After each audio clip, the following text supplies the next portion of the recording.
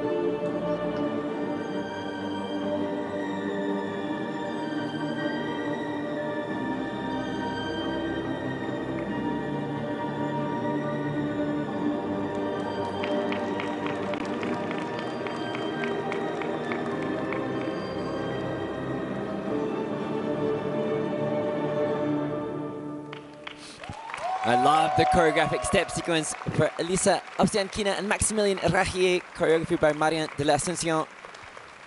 It's interesting because the French ice dance dynasty that there is seems to comprise quite regularly of a brilliant French ice dancer and a Russian-born.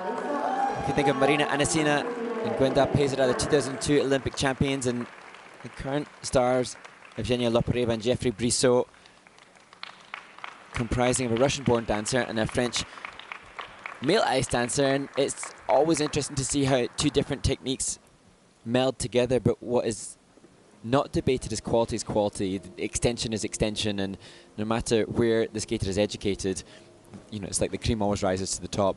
Good quality will match. And they match very, very well. Yeah, beautiful. And this is a team that really, you don't get distracted by anything else. Your eyes are glued to this team all the way through the program. Look at the speed of that first twizzle. I think she just stepped out. Yeah, just a little look here at the right forward outside twizzle. He had a check rotation there. So I think he dropped a level or two. I'm not sure if she struggled a little with the third as well. 3 and 2. And here the rotational lift, that one of the rotational lift features where the lifting partner rotates on one foot. He did so well to no recover kidding. that counter. Oof. That was a hairy moment. Seeming to settle in thereafter.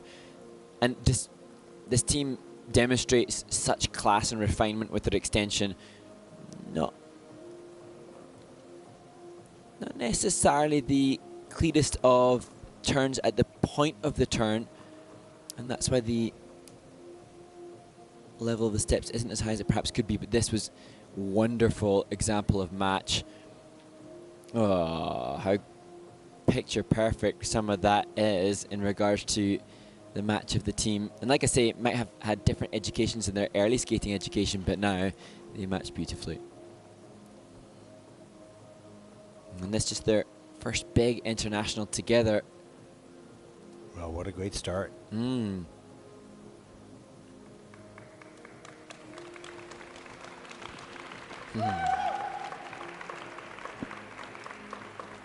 Well, to take first in the free dance, they'll need a 73.16. And they will match that for sure right here. A really strong performance, great flow and speed, and 82.39. That is first in the free dance, of course, with the total competition score of 132.28 as they take over the lead. Not sure if they're happy or not. No, not quite clear. That's a good 9-point lead. I enjoyed it. But more to come.